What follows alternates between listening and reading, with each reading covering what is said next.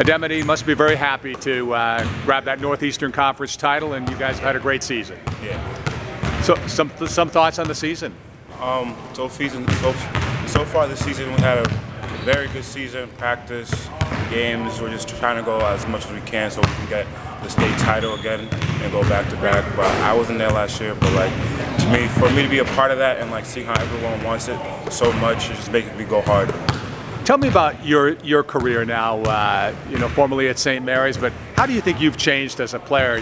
You're more active. You're defending, and you're a big part on offense now. Yeah, last year I would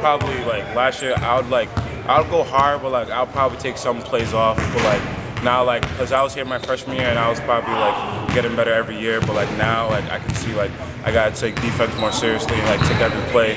Like not like don't take any plays off and like make sure I'm doing good so I can help my team.